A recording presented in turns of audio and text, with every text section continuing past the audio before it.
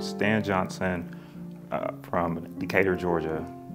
I am 39 years old and I am a documentary and street photographer. I like to document the African American community as Atlanta is constantly changing and we're seeing more and more of the community being pushed out into different areas. So I'm trying to document what we still have left in Atlanta, just for future generations to see how Atlanta was and where it's currently going. I'm born and raised in Atlanta, Georgia. So I was born at Grady Hospital. My mother and my father are both from Atlanta, Georgia. All of my family still lives in Atlanta, Georgia, so it's very important for me as a photographer to focus on the city that I am currently in and where my family is born and raised.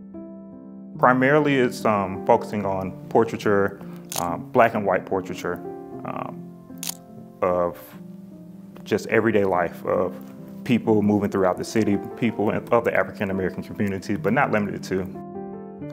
It took me a while to find my voice as a photographer, so bounce around from digital cameras to film cameras to Kodak, Portrait 400, 800.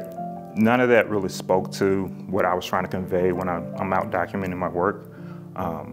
And then I started kind of going to more museums, looking at photo books and things like that, and I saw that the work that really resonated with me was really just black and white photography. So I started to kind of do my research, looking for different film stocks that really spoke to me, and the Tri-X 400 was used by some of my favorite photographers, Gordon Parks, the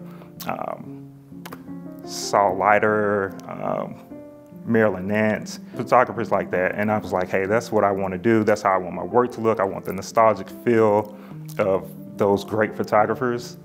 If you look at their work, it's just the relationship that they have with their subject. It's the intentionality. It's getting to know their subject, building a relationship. It's deep. It's so poetic if you really look at their work. You just fall in love with the image. It's more than just an image. It's a story. It's art to me. So I would want my body of work to be remembered as a person who really took the time to get to know their subject and really build on a relationship with the subject. And I would want that body of work to live either in photo books or in museums and exhibitions throughout the states as well as the world. I just want to be remembered as a guy with this camera that photographed everything. That's it.